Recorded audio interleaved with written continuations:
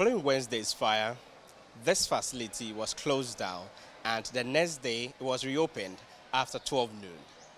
Shortly after that, it was announced that the facility has to be closed down for 3 days to allow for further assessment. Now, after the management and the board had a meeting, they have also come out to say that it has to be closed down for 1 more week. This has been confirmed by the management to Citi News. But the traders here are saying that this will affect them badly. We are saying 53 shops or 54 shops out of over 7,000 shops have been affected, right? Have authorities really think about this closure?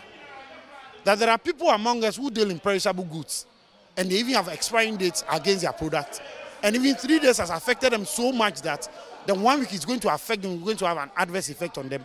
Have they really thought about those of us who have stiff competitors all around Kejetia who are competing with us? So today, for the next 10 days, if my customer comes and doesn't come see me to buy from me and goes to my competitor, and that person even gives a 10 pesos discount, what it means I've lost that customer forever.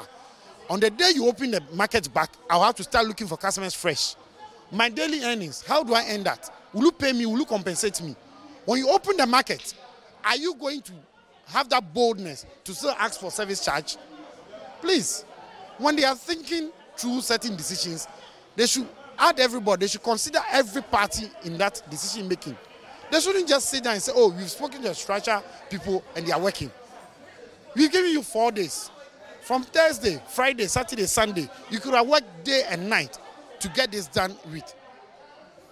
As we speak, go to where the fire happened. Enter into Kejetia and see. No cleaning has even taken place. Irrespective of the decision that has been taken by the board and management of this facility that it should be closed down for 1 more week, the traders are insisting that they will come here and operate and engage in their usual activities. They will also be wearing some red bands to protest against that decision. They are also saying that they will take a legal action against the management and the board. So we've had meetings this morning, and these are our decisions that we are taking. Tomorrow, all traders and transport operators are coming to work tomorrow in Kejetia. We will come to work. And we are not coming just like that. We are coming, all of us will be clad in red bands. Whether hand bands or head bands, we will be clad in red bands.